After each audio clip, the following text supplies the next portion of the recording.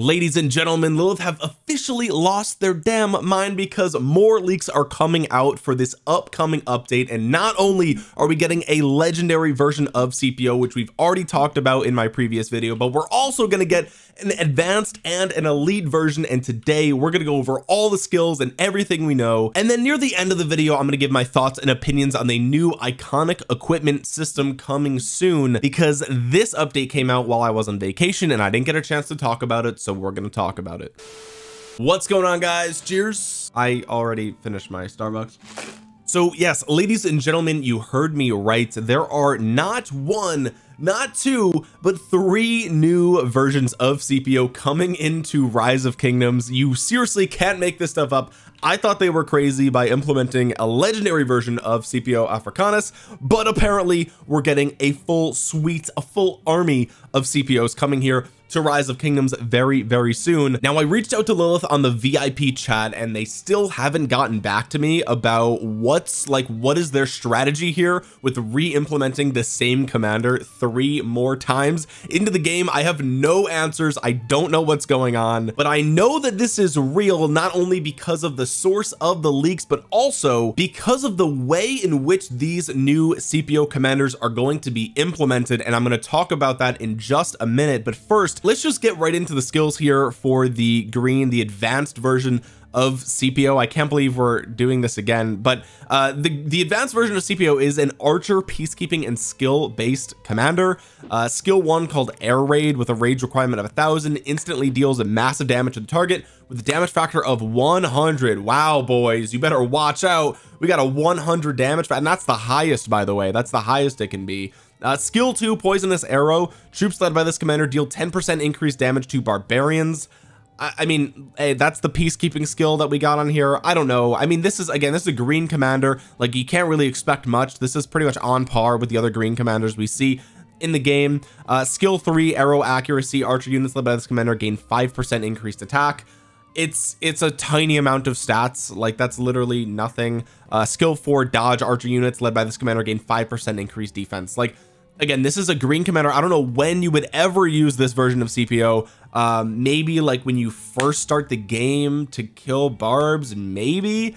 I mean, I just don't see it. I don't get it. I don't understand what's going on here. But if we take a look at the elite version of Scipio, we see he's cavalry. So we officially have one Scipio commander for each type of commander. I mean, we have a leadership Scipio who's epic. We have the infantry version, which is going to be legendary, right? And then we've got the archer for greens and then cavalry for blue. I mean, all we're missing now is an integration. What are we going to get, a gathering Scipio at some point as well? Like, I don't get it. But anyway, the blue version of Scipio is cavalry, versatility, and mobility. Having Scipio move fast around the battlefield is going to be interesting. Skill 1, active skill called Skirmish, rage requirement of 1,000, instantly deals direct damage to the target with a damage factor of 600. It's tiny, it's basic, it's pretty much nothing again, but it is what it is. Skill 2, Furious Knight. Cavalry units led by this commander gain 5% increased march speed and 5% increased attack. So that's, I mean, that's cool, right? We see the mobility tree, so it makes sense that we would see a little bit of march speed on there. Attack again is kind of bad, but it is what it is. Skill 3, Hardened Shield. Troops led by this commander gain a 10% chance to reduce all damage taken on the next turn by 40% when attacked. That's pretty cool, right? Because it says when attacked, and there's a 10% chance. So if you get swarmed, then there's a higher probability that this is going to pop off. And when it does, it's all damage taken by 40%. So I guess that's kind of cool, but there's really nothing on his talents that would make him tanky anyway. So if he's going to get swarmed, I mean, he's a blue commander. Like, what are you going to do with that, right? So that's kind of pointless. And skill 4 is Bloodlust of Battle. When less than 50% of units remain, the troops led by this commander deal 15% increased damage and gain 15% increased march speed. So that's cool, right? That's cool, but again, there's just no stats here. There's 5% of stats, horrible active skill. There's no expertise because it's a blue commander, right? Same thing with the green. Like, there's just nothing here. So I don't know like what you're supposed to do with these commanders and why they're implementing them now out of all times. I mean, again, I guess it's because they're implementing the legendary. I don't know. I really don't know, but it's actually insane to think that we're gonna have 4 We're gonna have 4 Scipios in Rise of Kingdoms. Like, what the hell is that, dude? But anyway, the reason that I knew that these leaks were actually real, and the reason that I feel that this is, you know, this is legitimate and coming soon to Rise of Kingdoms for sure, is because of the way in which you're going to be able to unlock these commanders. Now, they are going to be in silver and gold keys, obviously, right? That's, I mean, green and blue commanders, that's basically how you're gonna get them mainly. But because they're so new into the game, Lilith actually has a bundle for the brand new CPOs. So yes, you're gonna be able to purchase for $10, you're gonna be able to instantly unlock both of these new CPOs. They're trash. I don't know why anybody would pay for this, but leave it up to Lilith to implement constantly just new ways to get money out of the player base. It's actually pathetic. And the thing is, like, I feel like players who are new to the game are gonna fall for this. Like, it's gonna pop up at some point as a brand new player, and they're gonna think, oh, CPO's cool, like, you know, he has a legendary version, there's an epic version, like, why not just get all of them, right? So I don't know what else comes with this bundle, if it just immediately unlocks them for $10. I hope that it gives you like gems and some sort of like food and wood and stone and gold, something. I really don't know, but this is obviously a pop-up bundle that shows up at some point. I don't know what's going to trigger this bundle, if it's going to happen, you know, once the update goes live. I don't really know, okay? But the fact that they're implementing this as a bundle is hilarious, and again, that's kind of how I knew it was real, because I'm like, okay, this makes sense. Like, of all things, like, this is obviously how Lilith would introduce something like this. I mean, every time there's a new update that comes out, there's a new bundle in the game and a new way to spend money, and so here we go. It's another way that you can spend money on something that's complete garbage, by the way. I mean, these commanders are, they're throwaway, they're trash. They're just gonna be more BS that you can get from the keys. So I don't know, dude. Some people are gonna fall for it. Lilith is gonna line their pockets for $10. You're gonna unlock this.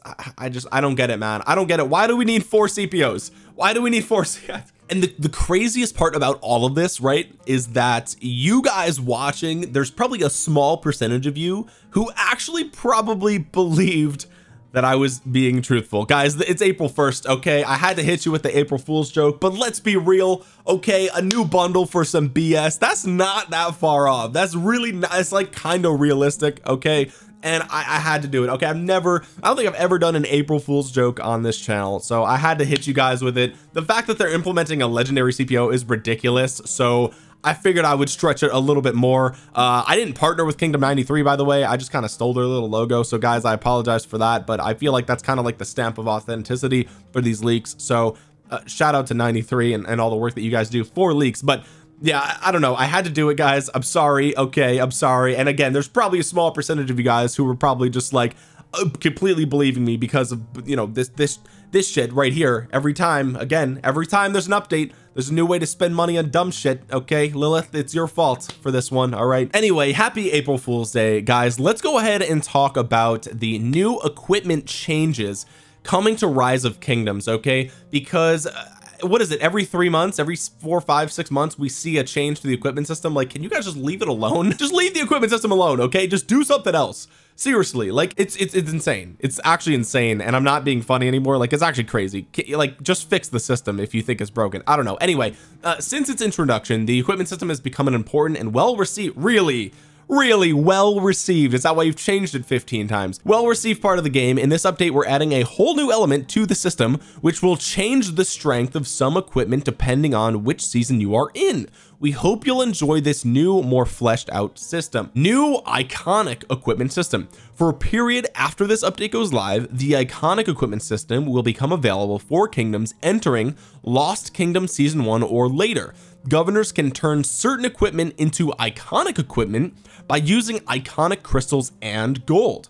Iconic equipment provides buffs to troops' base attributes determined by which season of Lost Kingdom the kingdom is currently in. So this change is going to come with a new event called the New Artisan Forge event. Complete quests to gain rewards, including iconic crystals. Iconic crystals can also be purchased from the Lost Canyon shop. Rewards for the Crystal Quest event have also been changed. Some speed-ups have been replaced with iconic crystals. Now, what we don't know about this change is how this is going to work and how big of a buff this is going to be, and what these buffs are going to be depending on which season you're in, because this system is going to roll out for the first season of KVK. It says it right here. So pretty much every KVK is going to be affected by this change in equipment, and that's crazy. What I don't think, like, for me, right, there's already the talent system, which players aren't happy with, to be honest with you. I still, like, ever since they introduced refining, and even before that, people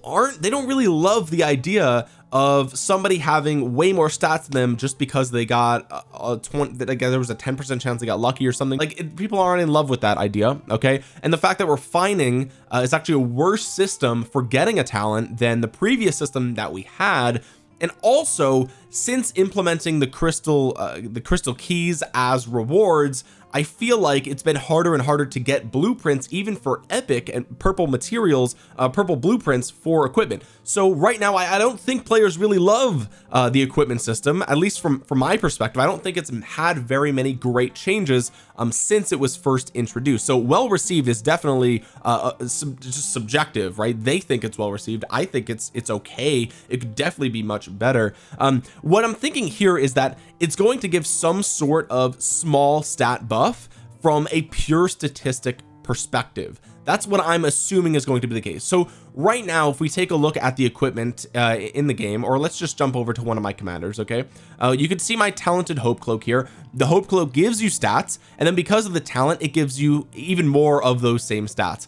I feel like the iconic system is not going to work like this, but instead it's going to give you just, let's say, 5% defense, right, to all troops, whatever the case might be, if you've made your piece of equipment iconic, right? That's what I assume is going to be the case. Or maybe it's 5% attack, defense, health, right, or something along those lines. And maybe, you know, in season 1 of KVK, it's 1% of all stats. Season 2 of KVK, it's 2% of all stats, and so on. As the game progresses, it gets more powerful. Again, that's my assumption based on what it says here, which is it will change the strength of some equipment depending on which season you are in. So your iconic equipment will evolve over time, right? And I assume it will get better over time. That's my assumption. But we don't know really anything about this system. Is it going to apply to legendary equipment only? Is it going to be for all equipment, right? Is that going to be the case? I'm not sure, but what I do know is that Lilith seems to not really know how to fix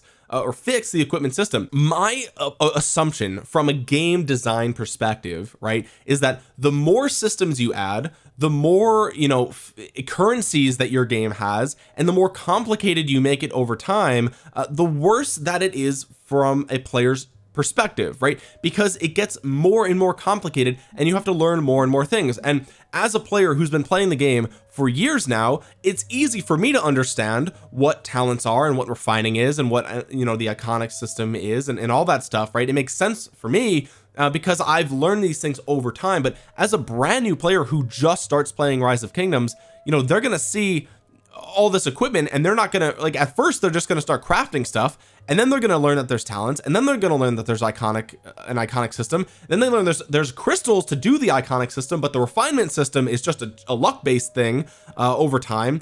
And you know, it's the same thing with the museum. Like there's just random buffs to already existing things, which has its own currency, right? I mean, we have 2 currencies. We have relic coins and exhibit coins. We have 2 currencies for this system. Like, how many currencies are they going to add into the game before we realize, like, it's just too complicated? Like, you're just straight up making it too complicated. And maybe that's, like, I know you might be thinking, like, Omniarch, that's like kind of crazy. Like, it's not that, you know, it's not that complicated. But again, you have to look at it from a perspective of a new player, right? Not only do you have gems, but you have crystals for KVK, and then you have iconic crystals for equipment, which is different from refining.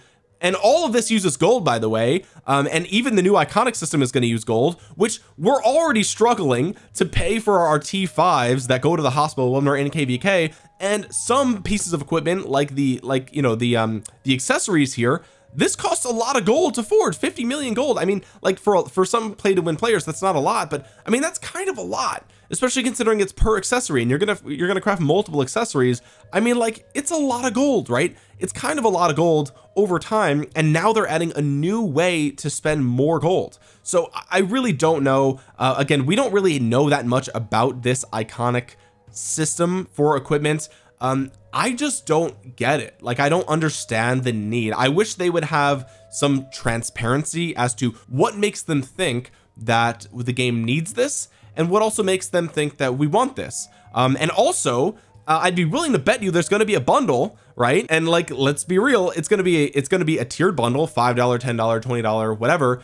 And you're going to be able to just straight up buy the iconic crystals. Now, let's be honest, there are probably going to be ways where you can get this stuff for free, right? Like they did in pre-KVK, where they gave you a bunch of the relic coins and all that stuff. Like, that was cool. Okay, I understand that, and good for them for doing that.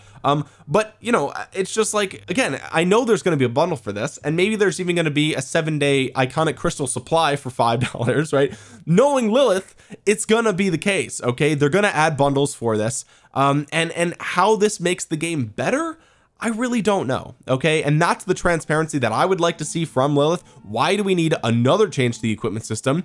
Because realistically, every time they touch the system, it's kind of gotten worse, right? Okay, I honestly, that's how I feel. That's how I personally am at. That's where I'm at in the game right now. It's already hard enough to get blueprints. You have to spend gems on like the egg event and VIP shop and things like that. And yes, there's a way to get it for free, and I understand that. But the drop rate for some of the better stuff in the tavern is low, right? It's really low.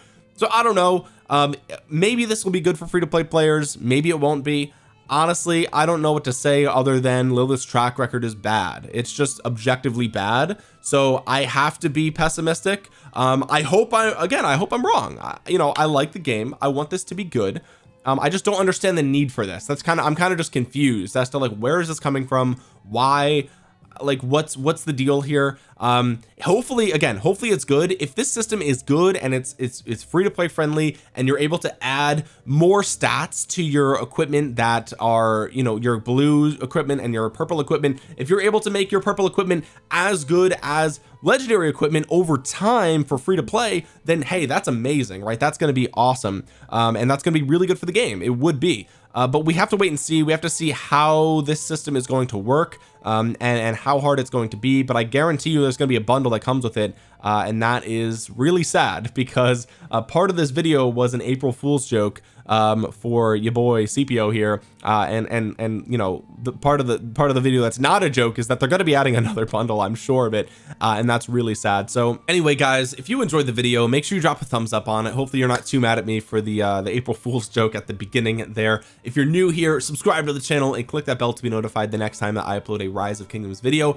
Comment down below your thoughts on the upcoming changes to the equipment system. Do you suspect it will be good, or do you suspect it will be bad? I would love to hear from you guys down there. And with that being said, guys, thank you so much for watching. This has been Omniarch. I will talk to you guys again soon. Peace.